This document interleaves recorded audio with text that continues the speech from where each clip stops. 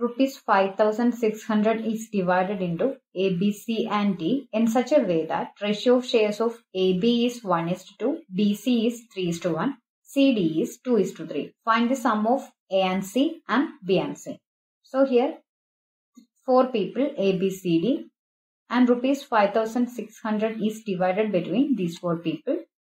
AB share is 1:2, BC share is 3:1, CD share is 2:3. So you know the rule. 2 will come here,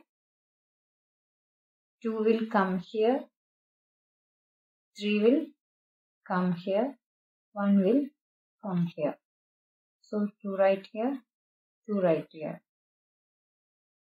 So when you find the ratio, 3 into 2, 6 is to 3 into 2, 6 into 2, 12. 12 is to 2 into 2, 4. 2 into 3, 6. So when you simplify, 3, 6, 2, 3. So 3 is to 6 is to 2 is to 3 is your ratio between A, B, C and D. So total unit is equal to 3 plus 6 plus 2 plus 3. That means 3 plus 6, 9, 9 plus 2, 11, 11 plus 3, 14 unit. 14 unit is total unit. 14 unit is equal to 5,600 rupees. Then 1 unit is equal to 400 rupees. Because 14 by 56 by 14 is equal to 400. 4. That is 400. 1 unit is 400. So they are asking A and C. A and C is 3 plus 2, 5 unit. So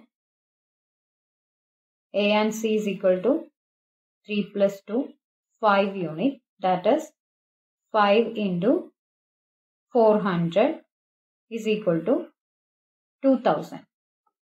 Then B and C. B and C is equal to 6 plus 2. That is 8 unit.